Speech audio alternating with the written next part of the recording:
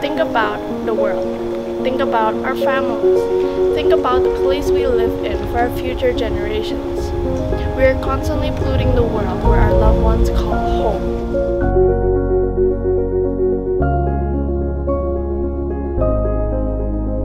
Indonesia alone has generated over 175,000 tons of waste, leading to flooding homes and putting people's lives in risk. When these floods occur, our water supply is very limited and the crops harvested will be destroyed, which is why we need to reduce our plastic usage, and we need to reuse our things and recycle, because even by doing these little things, our precious earth might have a fighting chance.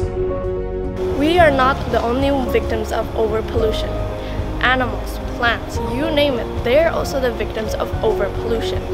Because of pollution, animals have declined by 70% in 50 years. We were given so much. Earth is the only known planet in this universe to have life, and we took it for granted. It was our duty to protect Mother Nature like she has done for us, and then we neglected her cries for what? Temporary wealth? Biodiversity's loss is not just a tragedy. It is a single problem all humanity needs to face. Biodiversity equals stability, and stability is what we need most of all. The plan for our planet is simple, but it requires all of us to work together.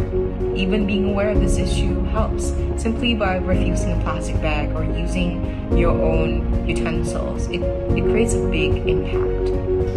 If we make these changes, we will be able to make a remarkable journey from 1 million people suffering to several billion people living a long, healthy life on a stable planet.